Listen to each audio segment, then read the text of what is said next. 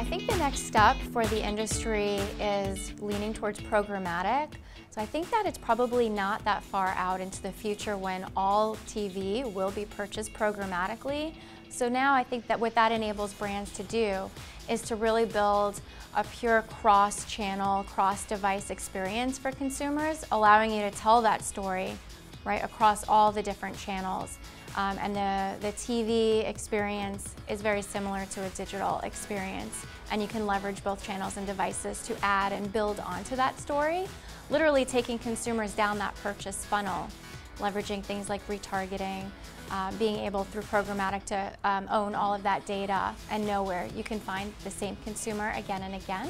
I think that's really exciting, and that's where the future's headed. I think today some of the things that we're experimenting with in terms of trying to bridge the gap between the online and offline world with TV and digital video is coming in the means of addressable and connected TV. So we're starting to make a lot more of our TV buys through that way. So we're going through the programmatic pipes in order to have that similar TV-like experience, knowing that consumers are watching these programs on sites like Hulu or ABC through a tablet or a Roku. So we're really starting to see those two worlds come together a lot more. I think my advice for brand marketers is to really start to get your heads around using data and technology. Start to really own your own data.